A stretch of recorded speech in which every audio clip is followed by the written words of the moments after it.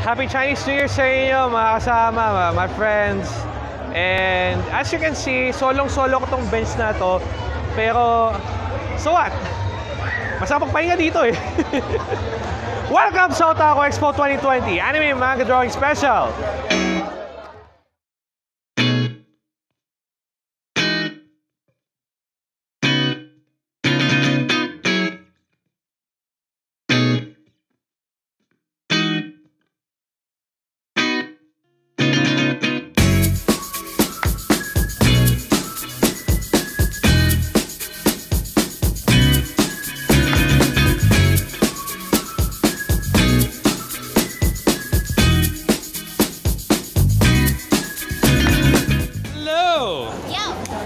Sarap yun po. Subscribe to our channel.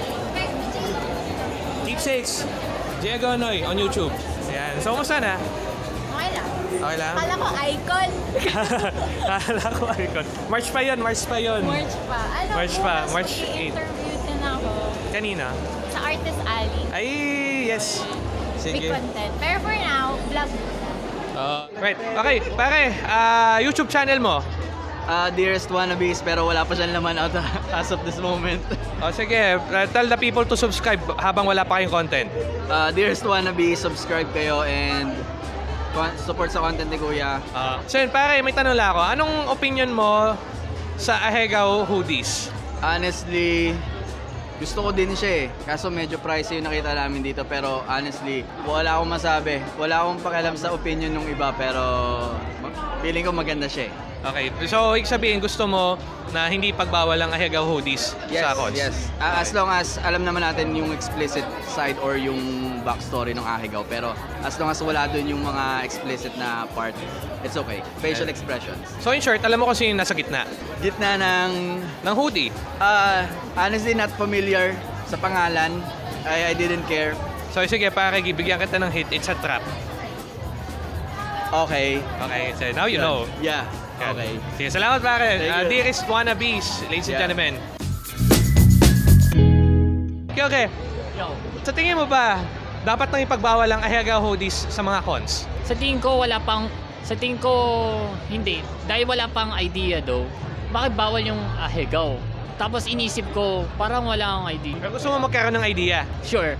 Sige, kilala mo kung sino yung nasa gitna? Nasa gitna? Oo. Nasa gitna ng hoodie. Di ba yung design, overall design, tapos may nasa gitna doon eh? Di ko masyado kilala yung character. Okay, it's a trap. Okay. Tapos, anong reaction ng mga tao? Wala. Yung mga hindi nakakaalam, nagtataka sila, oh, it's a trap pala yun. Okay.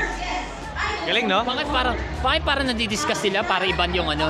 Medyo nadidiscuss yung mga para iban lang yung mga ayaw jacket sa mga conventions. Kasi may mga cons na outside the Philippines na nagbabana ng Ahegaw hoodies. Tapos meron tayong mga friends na nagsasabi na sana iba ng Ahegaw hoodies sa cons. Kung ibaban nila, dahil lang sa mga tignan natin sa mga normies, more karamihan na normies na nagsusot ng trendy na Ahegaw jacket, I think, no. Plugin mo na yung page mo. Facebook.com/kyogure0, my profile, Facebook.com/kyogure0.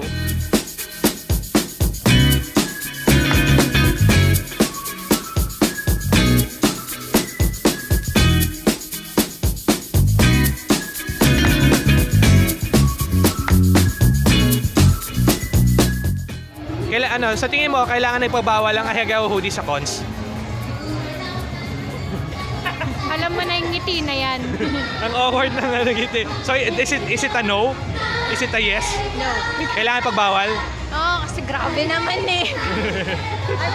may isa, nakita ko lang kanina, yung parang yun? Parang may crow na mask? Oo. Ayun. Yung pepo niya na Ahegaw din. Like, kuya, grabe naman. Hindi pagbawal, bakit? Hindi pagbawal. Because it's man of culture, you know. And you know the thing that I love that. I love that we have that gen. Right. That's why. Okay, Miji, bago ka mag-host, sa tingin mo ba kailangan pagbawal ang Ahegaw hoodie sa cons? Hindi naman, for me. Why? Wala naman siyang ginagawa sa'yo. Kasi ko alam. For me wala lang. Sige, thank As you. long as you're not offending anyone. Or may na-offend siguro pero wag mo siyang gawin on purpose siguro. I don't know. Pero for me, okay lang. Sige, thank you. Madam. Ayan, sa tingin mo, kailangan na pagbawal ang ahega hoodie sa cons? Oo naman, kasi minsan di nila naisip na nakaka-open sila sa ibang tao.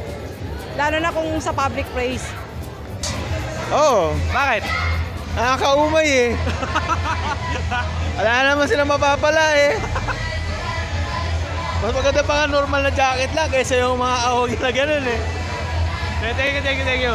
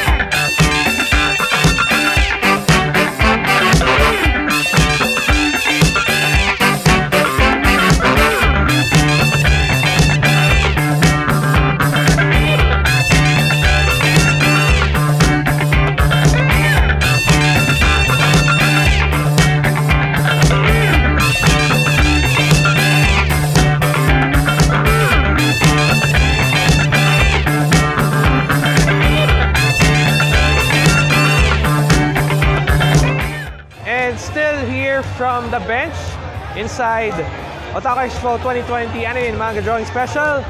Agonoy po, Keepsakes. Like, follow, share, subscribe to Keepsakes for more content coming soon. And don't forget to listen to my podcast on anchor.fm/keepsakes. Again, maraming salamat po and I'll be seeing you in the next events.